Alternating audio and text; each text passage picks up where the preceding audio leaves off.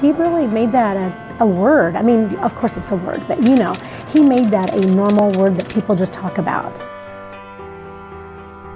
You know, when I think of Mr. Kauffman, the things that come to mind to me are entrepreneurship and stewardship. He was thinking about entrepreneurship before it was even really a thing. And he brought people to the forefront who wouldn't have had an opportunity to do that through education in our communities and teaching them really about what entrepreneurship really means to Kansas City and the vibrancy of our city. It's funny how people talk about Mr. Kauffman like we all know him. And he had that wonderful quality to make people feel like they knew him even if they'd never met him, because they had this relationship. And we have such a vibrant entrepreneurship community in Kansas City. We have become one of the communities in the country that people come to for entrepreneurship.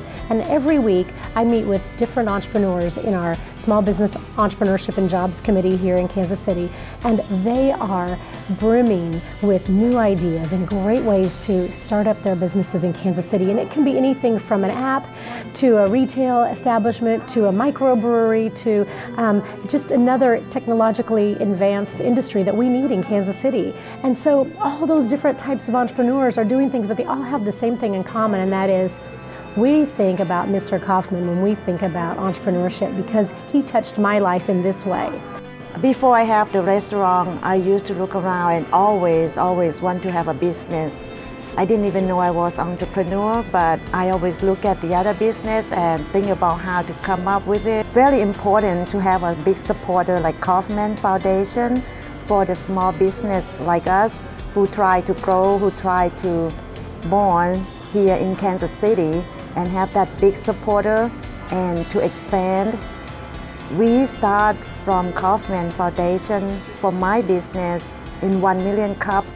I am grateful this year as I learn more and more about him all the time, but you know, with the Kauffman Foundation and the things that he instilled in the beginning of that organization that have evolved into such an amazing opportunity now, where they have created at Kauffman Foundation Global Entrepreneurship Week, which happens every year. It started in Kansas City as just an idea, and this year it is in over 160 countries.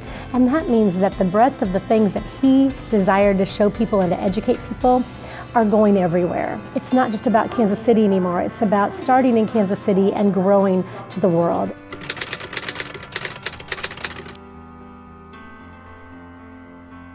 This work and research was funded by the Ewing Kauffman Foundation. The contents of this publication are solely the responsibility of the grantee.